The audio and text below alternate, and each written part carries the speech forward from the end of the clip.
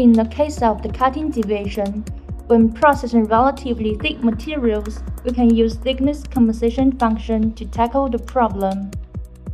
Look at the acrylic sheet. It is 4 mm thick. Put a piece of white paper on the material. First of all, we don't make any adjustments for clear recognition of the cutting effect. Cut a box.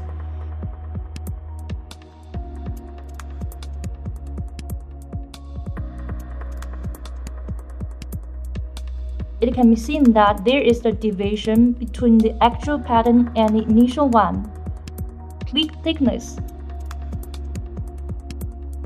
Select Point Correction. The more points we choose, the more accurate it will be.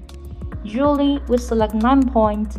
Set the current PLY to be 4 mm. Then click Cut Cross.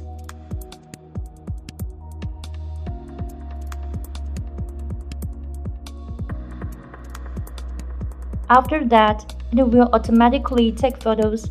Zoom in the crosses. Align the cut crosses with the calibrated crosses.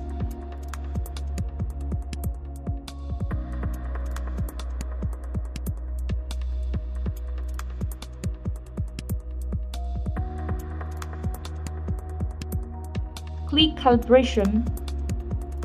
Then click OK. And the thickness compensation is finished.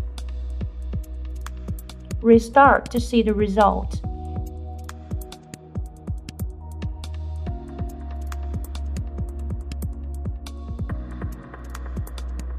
Zoom in the pattern, and it can be seen that there is no deviation.